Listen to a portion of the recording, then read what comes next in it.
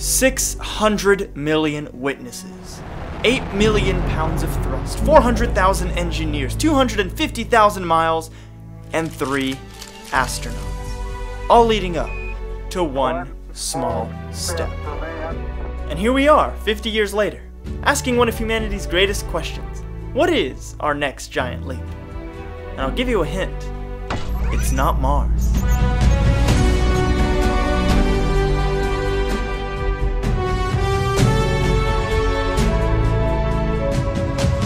It's been 50 years since we've proven the impossible possible. Human beings with their own 2 feet, standing on another rock in space.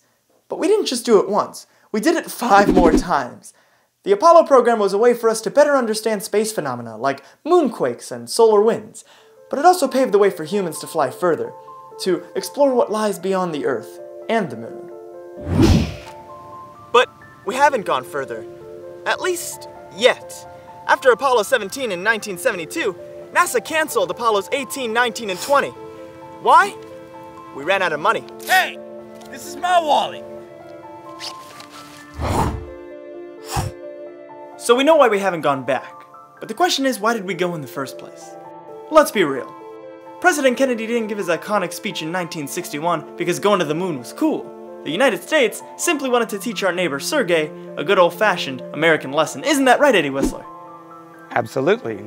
We needed to teach them a lesson. They were first in space with a satellite, first in space with an animal, first in space with a man, first in space to go into outer space with a woman as well. And so the United States was going to have none of it, especially since these things were altered war weapons. It was tension. So to answer your question, yes, that's why we started the Apollo program. After proving to the Soviet Union that we could go to the moon, and do it again and again, the space race was pretty much over. We haven't been to the moon since then, but it's not like we stopped space exploration altogether.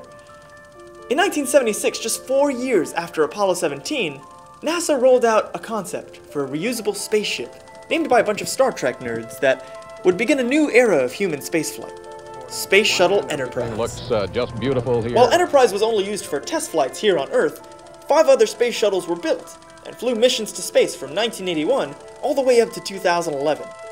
The space shuttles were like semi-trucks that made deliveries to Earth orbit, things like the Hubble telescope, as well as bits and pieces of what we know of today as the International Space Station.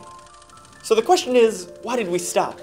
We had reusable spaceflight for 30 years. Dude! What the Falcon 9? This reusable rocket built by SpaceX can be launched for just $62 million. That's right, folks, for just $62 million, you can launch up to 55,000 pounds to low Earth orbit. Something that the space shuttles did for over $450 million per launch. Now that's a way to break the bank. Buy now and get 2 Falcon First stages free!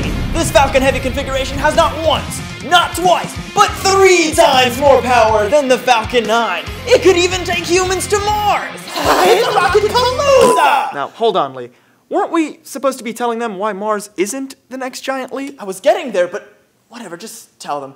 Don't forget what we talked about so far. That's important for later. Trust me! When human beings land on Mars sometime in the 2030s, it just won't have the same impact that it did when we landed on the moon. Think about it this way. If you traveled into the future, 500 years into the future, and asked your great-great-great-great-great-great-great-great-great-granddaughter what one event got her to living on Mars, what would that event be? Go ahead and lock in your answers now. Time's up. All right, everybody, say it with me now. The French Revolution! What? The French Revolution? Where did you guys even get? That's like the wrongest answer anyone could have come up with.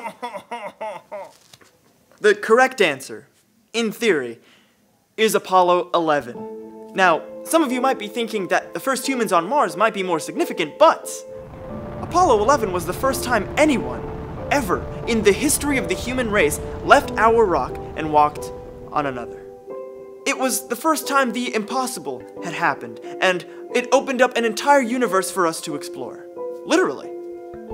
Yes, ma'am, you had a question? If Mars isn't the next giant leap, then what is? Oh, Emily, yeah, it's nice to see you again. Are you here to embarrass me again, like you did in front of our kids? This isn't about us, Lee.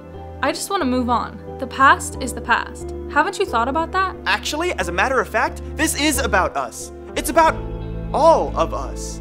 No matter where you're from, no matter where you live, the next giant leap is us. Oh. I don't get it. Let me just show you. Whoosh. Our generation is going to be recognized for something truly amazing. Commercial space travel. Nearly 60 years ago, we proved that humans could survive in the vacuum of space, but here we are now. Most of us still haven't gone.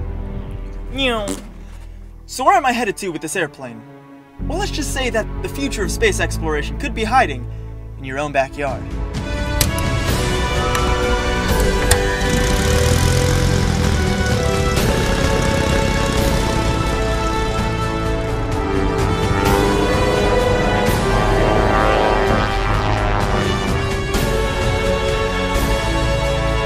Cecil Spaceport, Cessna 917 Foxtrot Alpha. We are inbound for landing with charge.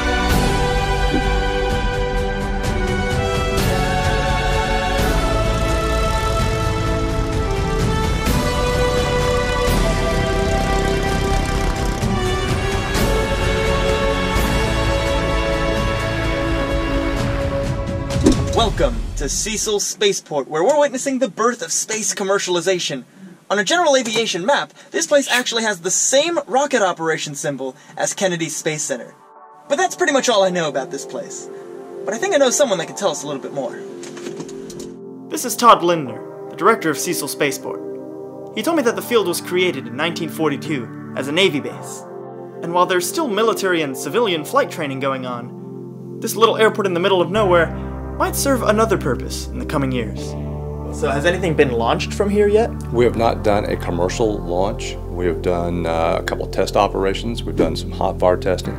The first real commercial launch is actually scheduled for spring of 2020 now. The whole idea of a spaceport, we used to think that we have to go to Kennedy Space Center to see a rocket launch, and now, we're launching from California, from, all over the world essentially, and soon, where I live, Jacksonville. So do you think this idea of commercial space travel is going to expand? I think the Jacksonville Cecil Spaceport will probably reach a point in time when the two operations, the aviation side and the commercial space side, will probably come together. As we move forward, a couple of issues that we are trying to address both here locally and at the national global level is how does commercial space transportation impact the airspace, and what effect does it have on airline transportation? And once those issues are resolved, and once we see and understand how these vehicles will operate in the same airspace, I think that will answer a lot of questions and allow for the two operations to move forward together. And at that point in time, I think you'll see spaceport and airport really have an opportunity to come together as one.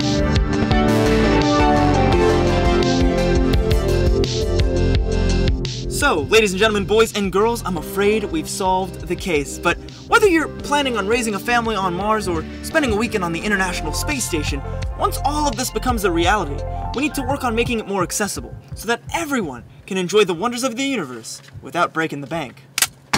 Are you kidding me?